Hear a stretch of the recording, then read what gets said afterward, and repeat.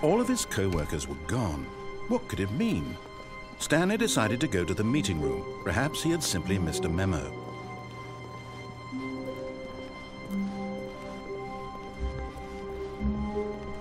When Stanley came to a set of 2 open doors, he entered the door on his left.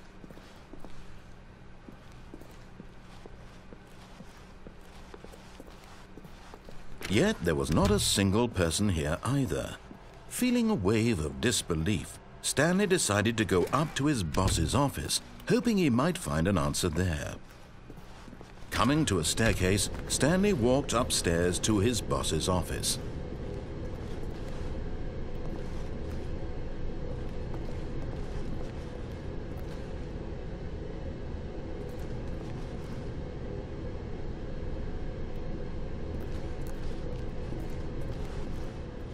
But Stanley just couldn't do it.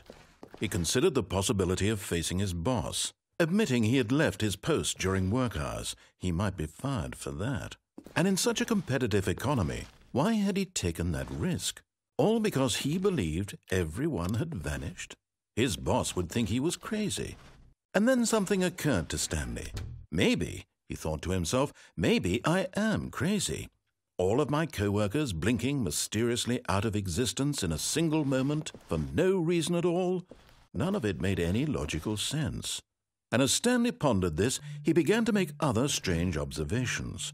For example, why couldn't he see his feet when he looked down? Why did doors close automatically behind him wherever he went? And for that matter, these rooms were starting to look pretty familiar. Were they simply repeating? No, Stanley said to himself, this is all too strange. This can't be real. And at last, he came to the conclusion that had been on the tip of his tongue. He just hadn't found the words for it. "I'm dreaming!" he yelled. "This is all a dream." Oh, what a relief Stanley felt to have finally found an answer, an explanation. His co-workers weren't actually gone. He wasn't going to lose his job. He wasn't crazy after all.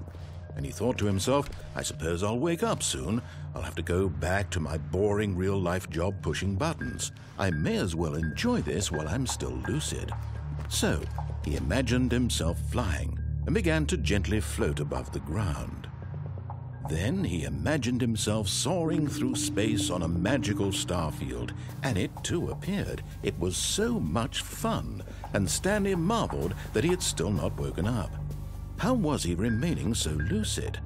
And then perhaps the strangest question of them all entered Stanley's head.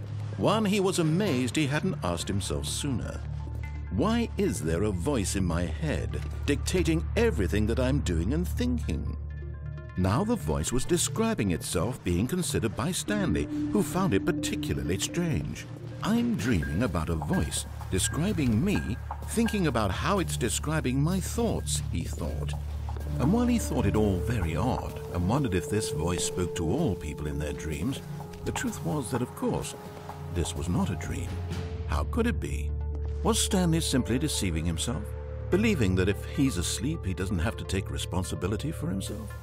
Stanley is as awake right now as he's ever been in his life. Now, hearing the voice speak these words was quite a shock to Stanley. After all, he knew for certain, beyond a doubt, that this was in fact a dream.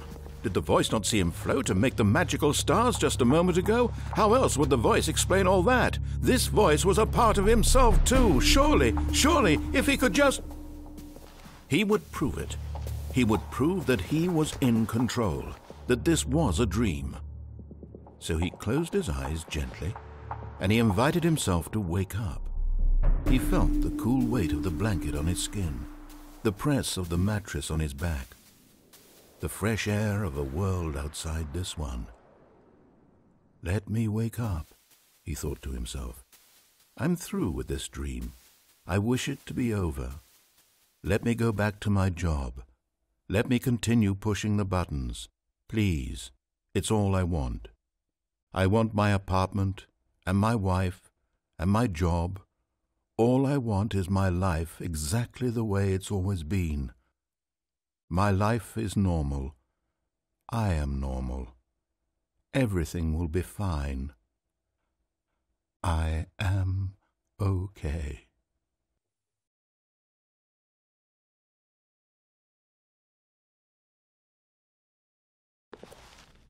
Stanley began screaming. "Please, someone, wake me up. My name is Stanley. I have a boss. I have an office. I am real. Please, just someone tell me I am real. I must be real. I must be. Can anyone hear my voice? Who am I? Who am I?" And everything went black.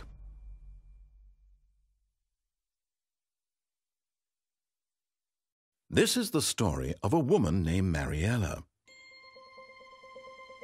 Mariella woke up on a day like any other. She arose, got dressed, gathered her belongings, and walked to her place of work. But on this particular day, her walk was interrupted by the body of a man who had stumbled through town talking and screaming to himself, and then collapsed dead on the sidewalk. And although she would soon turn to go call for an ambulance, for just a few brief moments she considered the strange man. He was obviously crazy. This much she knew. Everyone knows what crazy people look like. And in that moment, she thought to herself how lucky she was to be normal. I am sane. I am in control of my mind. I know what is real and what isn't. It was comforting to think this, and in a certain way, seeing this man made her feel better. But then she remembered the meeting she had scheduled for that day. The very important people whose impressions of her would affect her career, and by extension, the rest of her life. She had no time for this, so it was only a moment that she stood there, staring down at the body. And then she turned and ran.